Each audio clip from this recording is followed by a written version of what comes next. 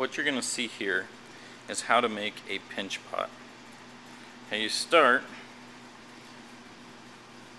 by making a ball about this size. This will be like a little bowl shaped pinch pot. Okay, and after you get your ball shape made, you want to insert your thumb into the pinch pot, and you want to stop about 1/4 of an inch from the back side, so from right there. And then all you do is you start pinching in a circular motion. You want to make sure that the bottom is all the same thickness, about 1/4 of an inch. Then you start coming up the walls, and you just pinch as you go.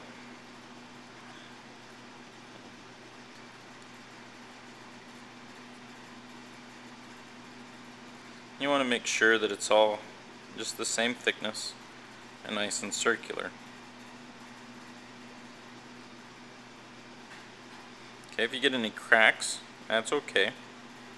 All you need to do is kind of push them down a little bit and together. Then you can just drag your finger over them, or you can just dab at them.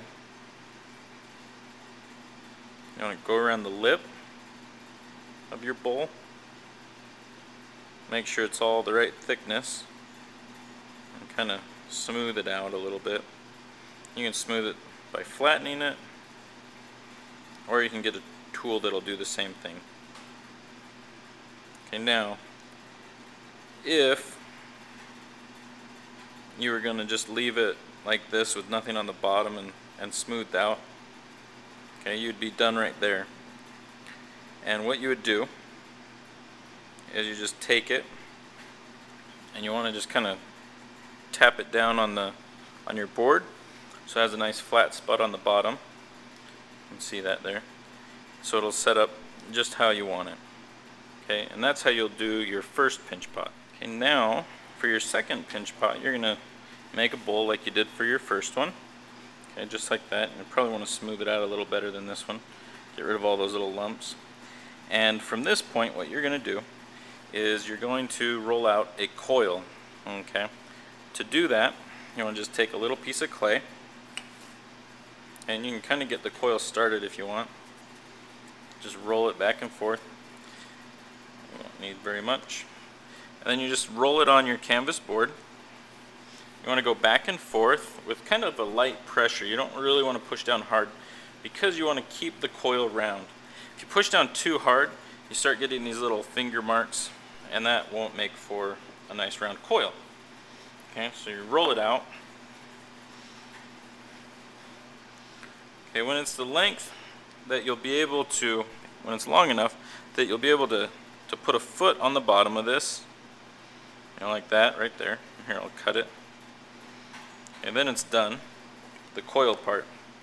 Okay, so now I have my coil. It's going to be my foot.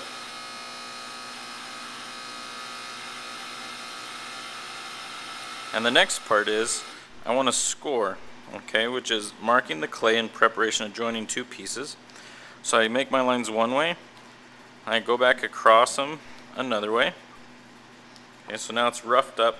This way, when I put the clay together, instead of two pieces going together like this, they'll interlock like that, and they'll be harder to separate.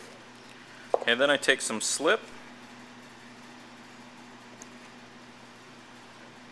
I just dab that on where I'm going to need it, okay, which is everywhere the clay is going to be joining. Now, if you want, you can score the bottom or the underside of your coil. It's not real necessary because the clay is really wet at this point, but I'll score it just so you can get used to doing that. Anytime you put two pieces of clay together, you want to score it. Okay, and then here, I'll move that a little bit, is you want to push that coil down so that it goes from being bonded like this to really getting good. And you don't need to smash it, but you do want to squeeze it pretty good. Okay. Now, I have that little seam there and I don't like it very much. So I can just take my finger and rub it, and it'll go smooth. Then along this outside, I don't want to see those little score marks or even just the slip that looks globbed on there. And I can just take my finger around the edge and blend in that. I don't want to lose my foot, but I do want to make it kind of a nice seam. Okay, so there I have a nice seam. Turn it upside down, give it a little tap, make sure it's a nice level foot. I can go back with a wooden rib or a wooden knife and just kind of smooth that out a little bit better, blend in that coil.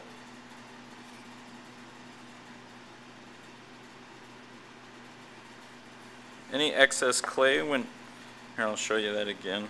When I'm smoothing this out with this rib, I get clay right that kind of build up on the rib, and I don't want that because it'll cause problems. It won't make my clay real smooth, so I wipe that on the canvas board, and then later on I'm going to just scrape it off and add it to another piece of clay.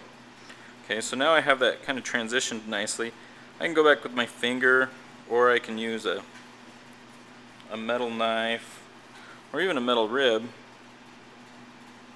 and just smooth that out really nicely so it looks nice and finished.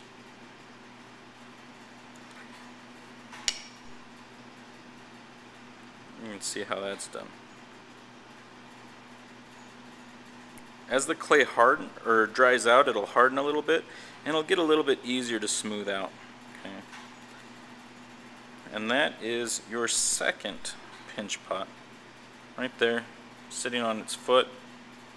It's all done. It's smoothed out there.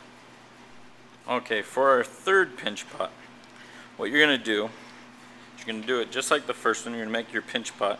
You're going to add a coil on the bottom. Okay, so it looks nice. And then what you're going to do from there is you're going to add a coil around this top lip. Now, one thing you may notice, and I'll turn this sideways so you can see, is that there's little dips and bends and stuff like that in the top of that. And to get rid of those dips and bends, what you're going to do is you're going to roll out a long coil, make sure it's long enough that it'll go all the way around, and you're going to score the top of your bowl. Okay. So I go one way, I want to make sure that I go the other way.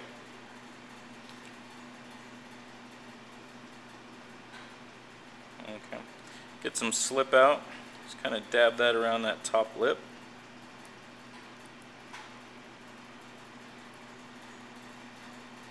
That's way too much there.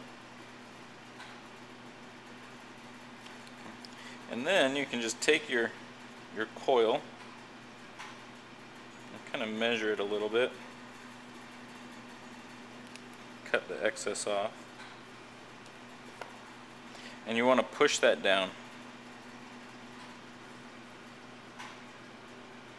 And you'll notice that as I get around to where I cut it, I'm going to have a little bit of extra still. I can cut that off too. I want to make sure that matches. Kind of push down. Okay. My next step is to blend that in. Okay. And kind of pinch at it and smear the clay. And that'll get rid of that little part. Go around. Smooth out any crack you might have. You're also going to want to blend in right where the coil touches your pinch pot.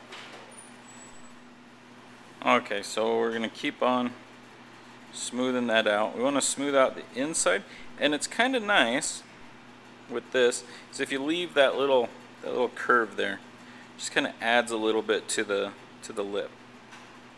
Okay. So you go back and you want to smooth out the inside too. And then what you're going to do, I'll smooth this out later, is you're going to smooth all this out. Get a hoop tool or a wire tool, and you want to, while it's still wet, you want to carve a design,